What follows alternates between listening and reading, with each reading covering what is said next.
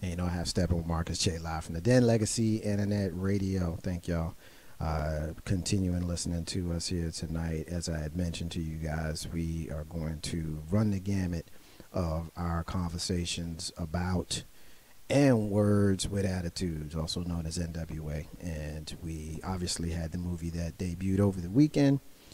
They made over $56 million at the box office, and that's the highest rated, or highest grossing, I should say, rated R movie in the month of August. They came out and said that. So that's, I guess, an accomplishment, if you will. So that was pretty cool. I was one of those people that contributed to that $56 million.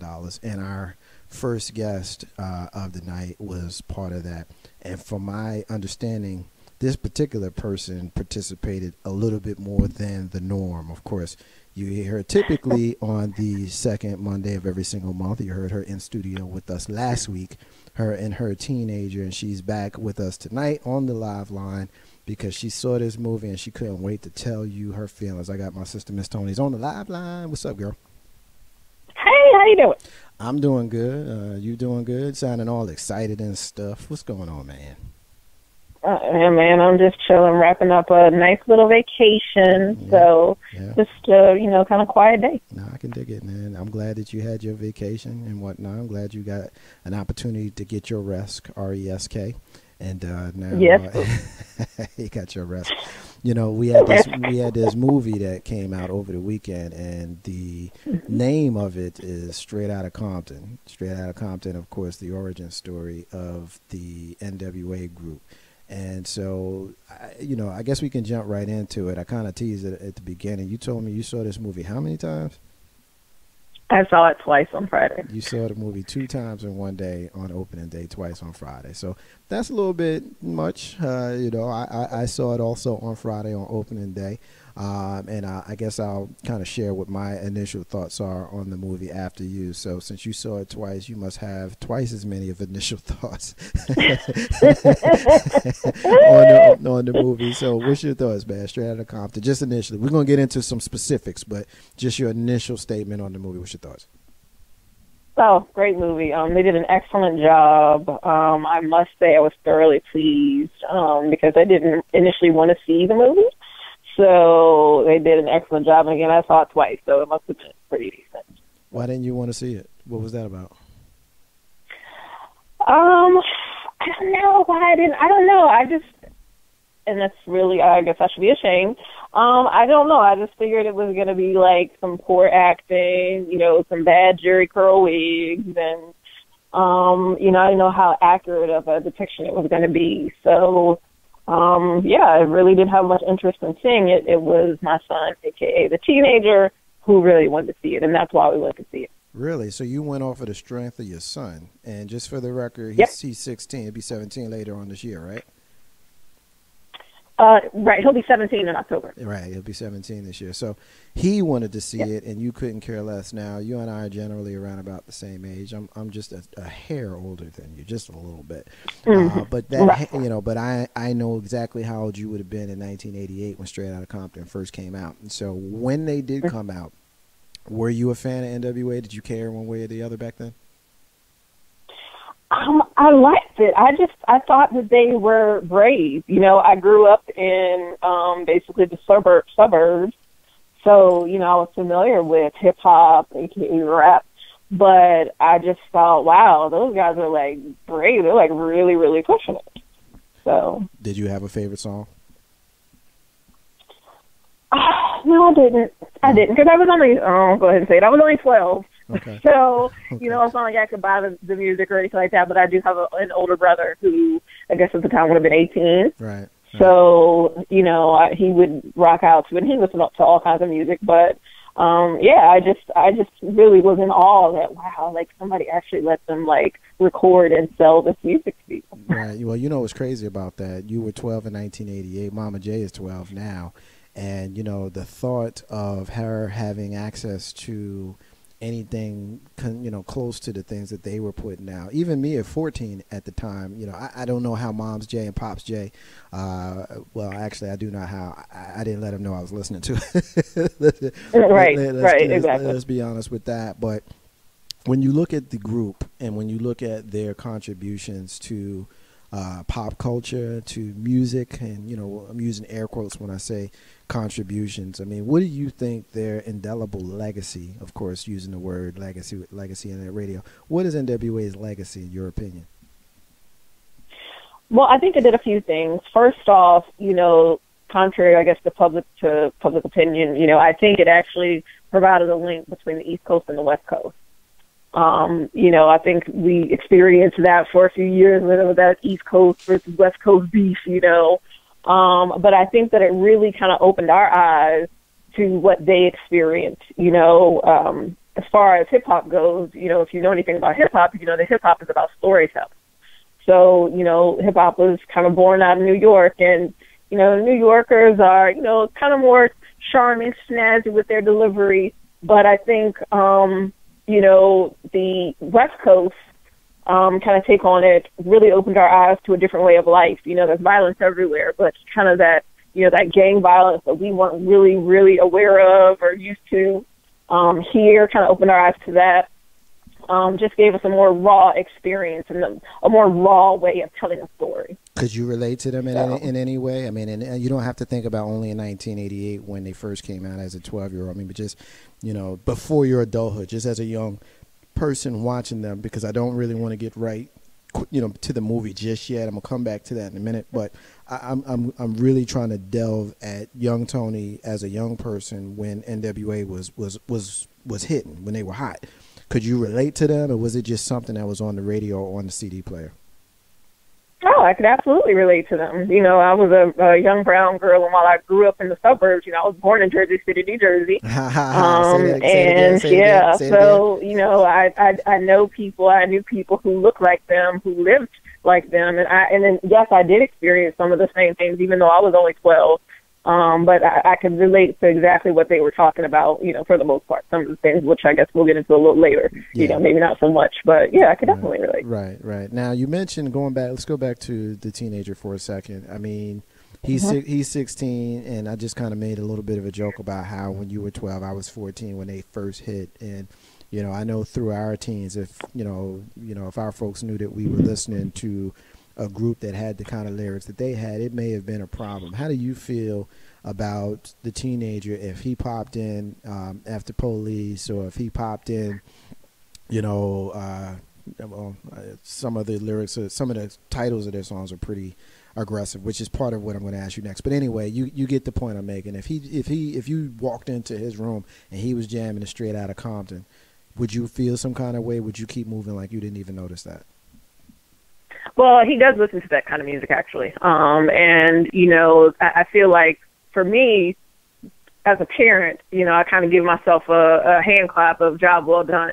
You know, I'm not one of those parents who is so naive to think that, you know, we live in this perfect world. And while I try to make sure that he's not in that type of environment where, you know, he's afraid of, you know, gang life or, you know, having to sell drugs or things like that, you know, that's a part of a lot of people's lives, especially a lot of brown people's lives. So, you know, he listens to all kinds of music. And, again, he'll be 17 in a couple of months. So, you know, I wouldn't dare, you know, try to say, oh, well, you're not listening to that music, because I know that he would. Right. Anyway. So, you know, I want him to know and to you know, be well-rounded. And like I said, he listens to all kinds of music.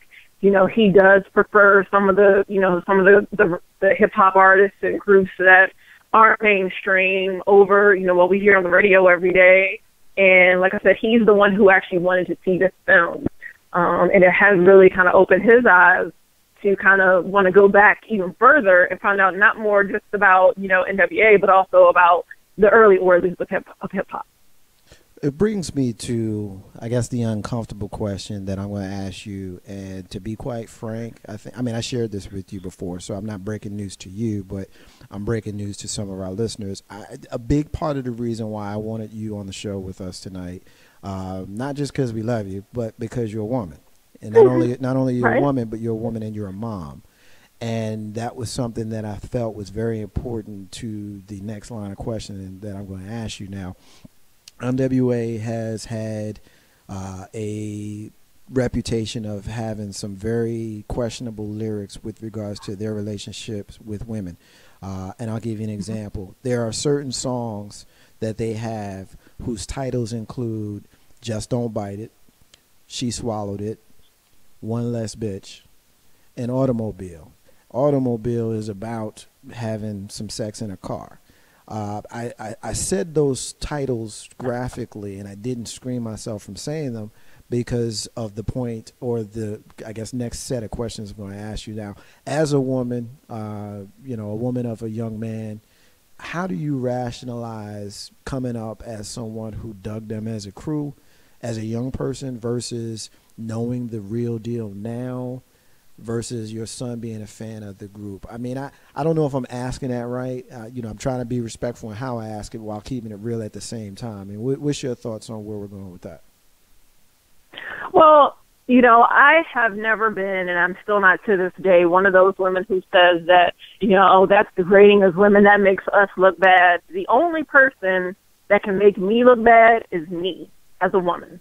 So it's my responsibility to make sure that I am, you know, or at least I try at all times to be a woman with class, the kind of woman that I want my son to know is what a woman is supposed to be. So, again, hip-hop is about storytelling, but it's also entertainment. So you have to be able to distinguish that, you know, they're telling a story, and especially with NWA, you know, with that gangster rap, they can't really rap about, you know, riding a 6'4" and, you know, out there in them streets and all of that violence, and then talk about this sweet young girl who went to a private, you know what I'm saying? It just wouldn't have fit. So you have to be able to still distinguish that this is an entertainment. But we as parents, we as just women in society still have to make sure that our young boys and young girls know, you know, what a woman is and is not. So, you know, again, it was all, it fit with their music, and I never took it personally. I don't take it personally because that's not who I am. Right. So you're one of those people, you know, when they do the song called One Less Bitch, you know, he ain't talking about me, so I ain't tripping, basically. No, and the biggest thing is, if you don't like it, don't listen to it. Right, right. Now, you'll have some people who will say that this kind of hip-hop, and I guess now is the time to really get into this piece of it, this kind of hip-hop was the beginning of the end with regards to the positivity, as well as having such a strongly negative effect on our young males in the community.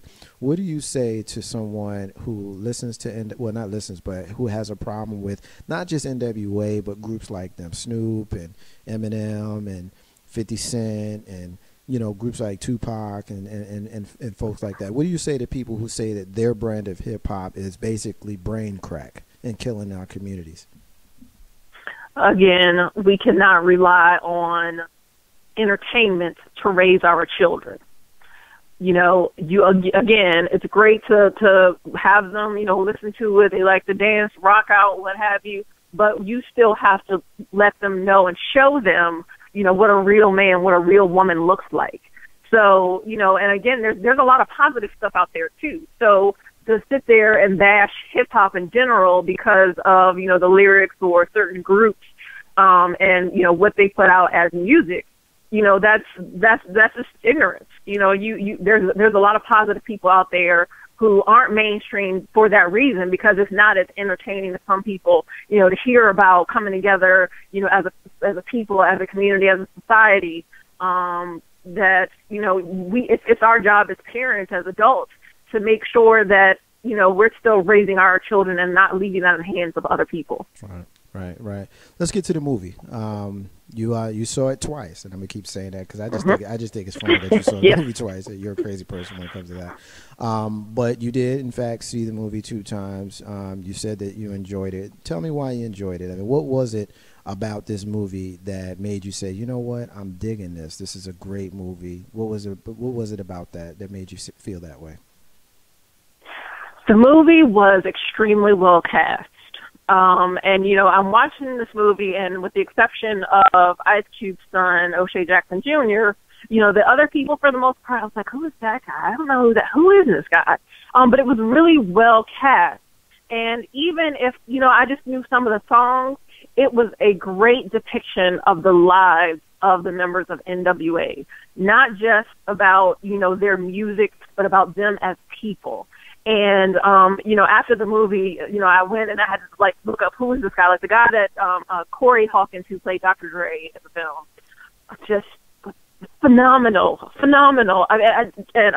What's his name? Jason Mitchell. Again, you know, I'm watching this little dude, and I'm like, oh, my gosh, who is this guy? Great actors. And, you know, you have to look at the kind of comparison, but not really a comparison because they all did well. Like I said, you had Ice Cube's son who played him. Corey Hawkins is like a Juilliard-trained actor. And then you have Jason Mitchell, who played Eazy-E in the film, he's had a couple small roles, but, you know, no real formal training, was working at, like, an oyster restaurant in New Orleans. Like, you know, it was just amazing to see these young men just really bring the film to life in a way that was relatable, and really made you understand that, you know, these were not just some young thugs that, you know, were against the police. And, you know, they really had a message. And like I said, real hip-hop fans and hip-hop heads who know what hip-hop is all about to really relate and understand it. I know, I can dig it. Ain't no half stepping with Marcus J. Live from the Den. Legacy Internet Radio. We're talking to our sister, Miss Tony, in reference to the NWA movie Straight Outta Compton. It debuted this past weekend at $56 million, the highest rated August release, $56 million R-rated August release, and that set a record.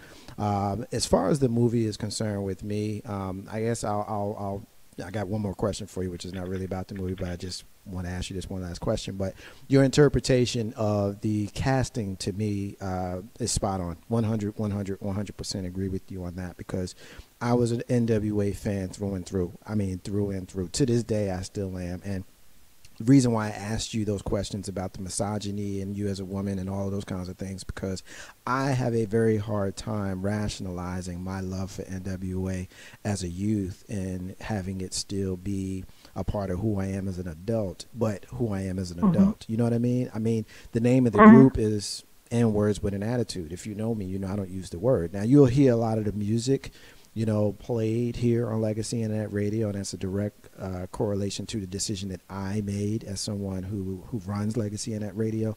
If anybody has, you know, questions about that, I'd be happy to discuss it. But I made the decision to not censor music on the station.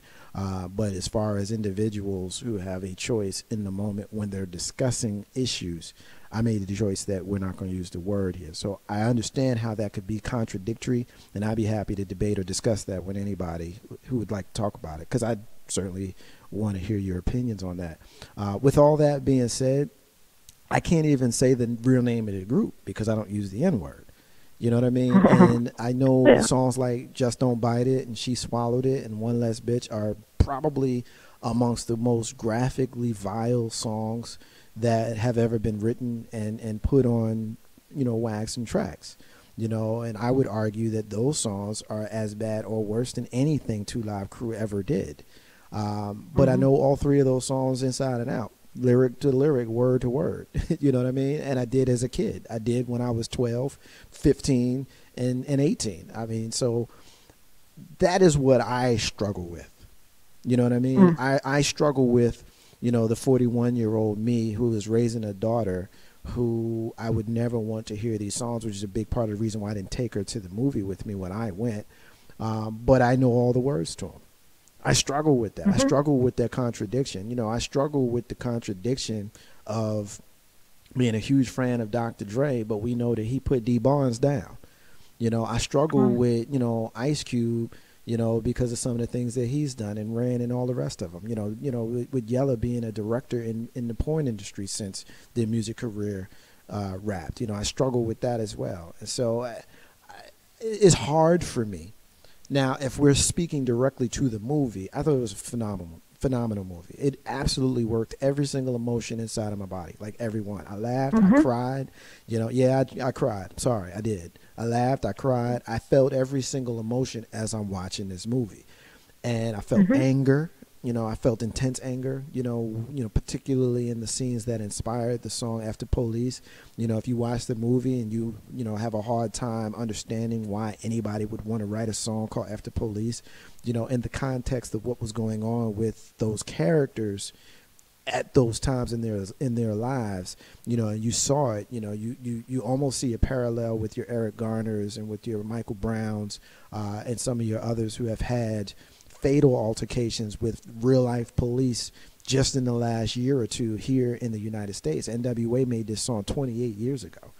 They made the follow-up After Police 2, 26 years ago. And so that is what I felt. I grew up as a boy who was the little guy of the crew but had a big mouth. So I can relate directly to Eazy-E. I used to wear dark glasses and an L.A. Kings hat in Jersey City, New Jersey. I didn't even know what the hell an L.A. King was. I didn't know that was a hockey team. But because Eazy-E rocked the hat, I rocked the hat. MC Ren was always, and to this day, my favorite of the crew. He was always my favorite. But, he was the one who wrote Just Don't Bite It, and she swallowed it. So, again, there is the contradictory. And then the last thing I'll say before I have you jump back in, Tony, Corey Hawkins, to me, while MC Ren and Aldous Hodge, who played him, were the ones that I kind of watched for because Ren was always my favorite. The one that really struck me more than anybody in the movie was Corey Hawkins, because he was Dr. Dre more so than even O'Shea Jackson Jr. was Ice Cube. O'Shea Jackson Jr. had the mean faces and the mean mugs and the body language and all of that kind of stuff. But you know what Corey Hawkins had? He had the voice. It was a bunch of times where I literally had to double take because he sounded just like Dre to me.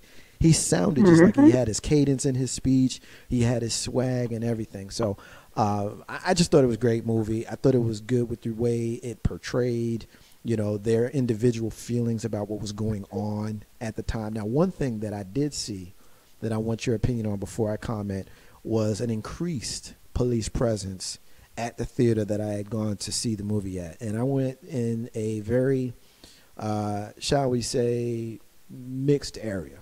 You know what I mean? The movie theater that I went to is very mixed as far as the people that you'll see. You'll probably see more white than black, but that's what you'll see in that particular theater. And I knowingly knew that there would be a police presence because I saw it in the media. But when I saw them, I felt some kind of way about that, Tony. In the theater that you went both times, did you, first of all, go to the exact same theater twice, or did you go to two different theaters?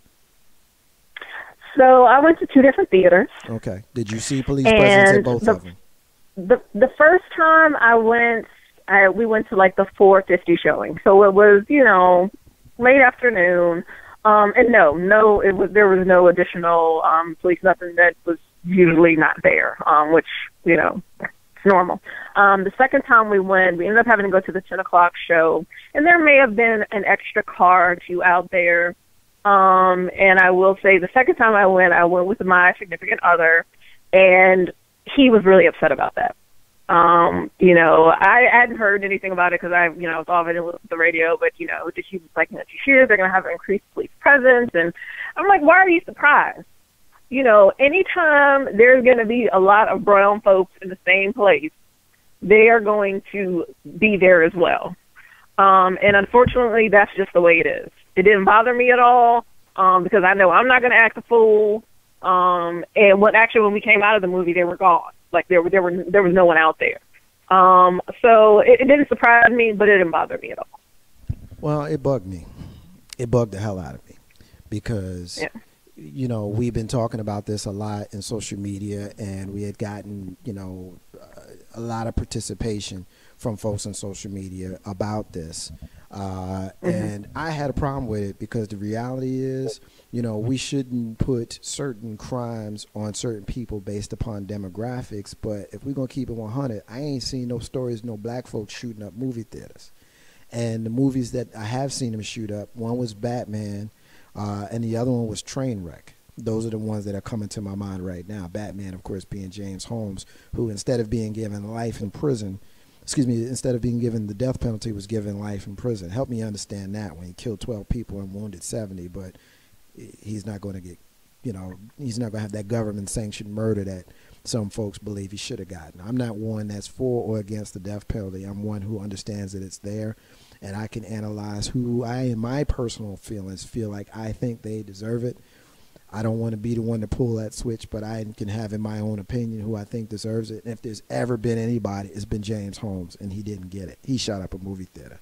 And this guy who shot up the movie theater in Tennessee at a movie called Trainwreck, which, I mean, it's random. It's completely random. And so to see that you would have Straight Outta Compton, a movie that is marketed to and for black folk. And I debated this with someone, very intelligent brother I debated this with, and we just have a difference of opinion with regards to this. This movie was marketed to, you know, black people between 18 and 50 because, you know, the 50-year-olds are the people who enjoyed NWA and the 18-year-olds are their children.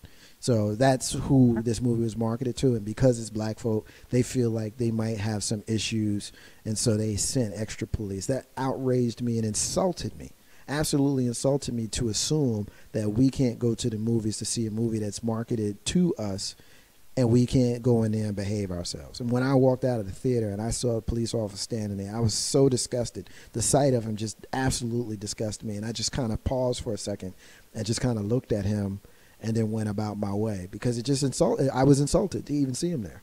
You know, to hear that the maker, the producers of the movie felt so strongly about this movie, and there's some folks that are saying that it should garner Oscar consideration and all that kind of stuff. But these are the same people who are going to the theaters and saying, we'll pay for extra security if you think you need it.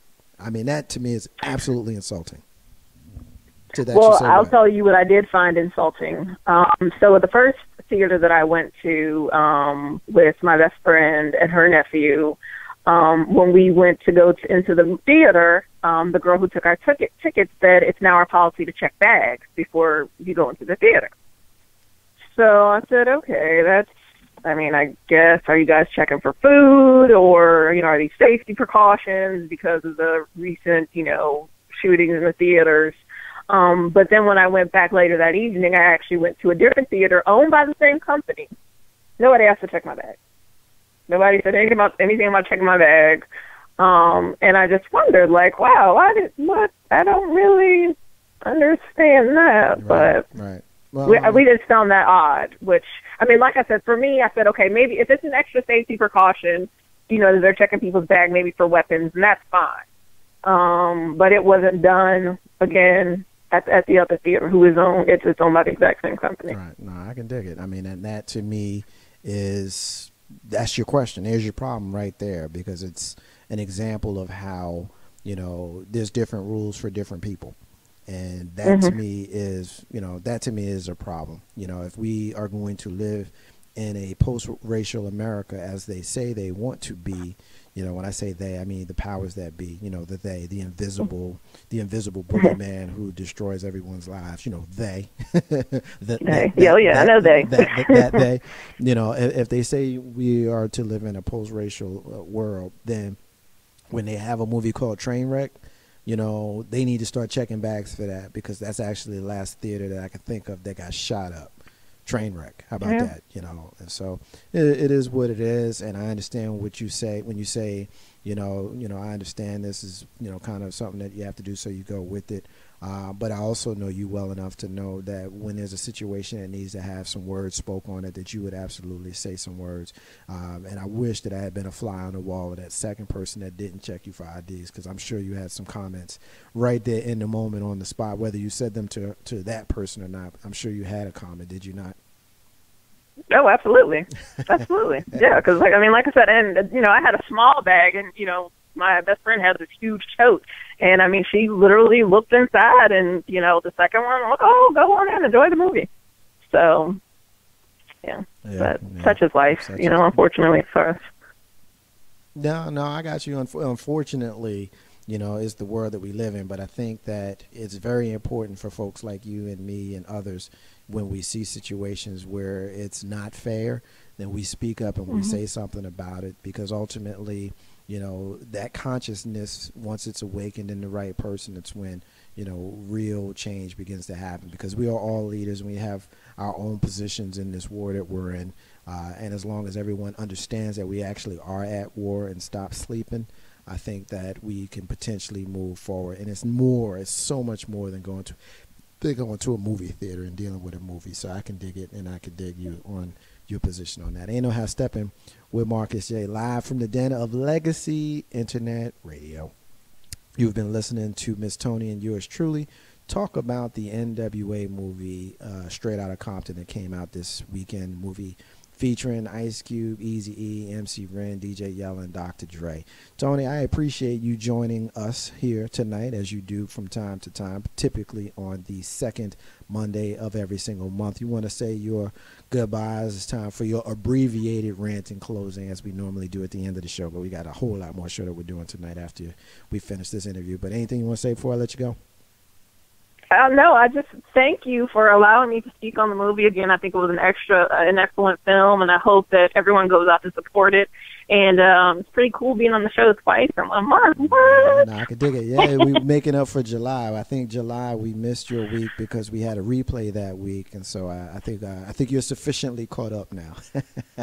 Yes, thank you. Yes, you are. Yes, you are. Hold the line. I want to rap to you for a minute. Ain't No How Steppin' with Marcus J, live from the Den, Legacy Internet Radio. We're going to take a break, and when we come back, we're going to continue our discussion here tonight about NWA and the Straight Outta Compton movie. Tonight's show, of course, is dedicated to that topic and that discussion. Later on in the show, we're going to actually have a member of the NYPD during those days on the air with us to share his opinions. And you guys know him. It's our brother Dave in L.A. Marcus J, Miss Tony, Ain't No How Steppin', Marcus J, live from the Den, Legacy Internet Radio. We'll be back in a few minutes.